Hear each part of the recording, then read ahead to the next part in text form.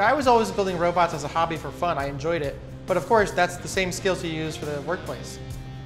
I use SOLIDWORKS in business things and work on actual products also, and so do my teammates. And so we want to make sure that anything we design and build also looks good.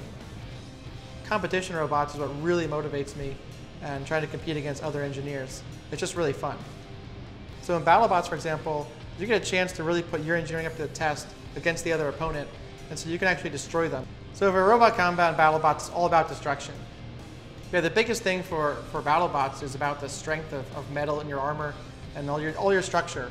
And basically, for me, that's entirely drawn out in SOLIDWORKS ahead of time, because the opponent is trying to break you. So it's all about designing a robust and reliable system. And it's really fun to see your machine destroy someone else's machine. I'm not beating someone up, but my robot might be. So the first version of BiteForce was very successful. It won the entire event. Everyone always asks me, why would you build a whole new robot? I like building robots. I have fun designing, using SOLIDWORKS. That's where I spend most of my time, is actually just in CAD playing around with different ideas.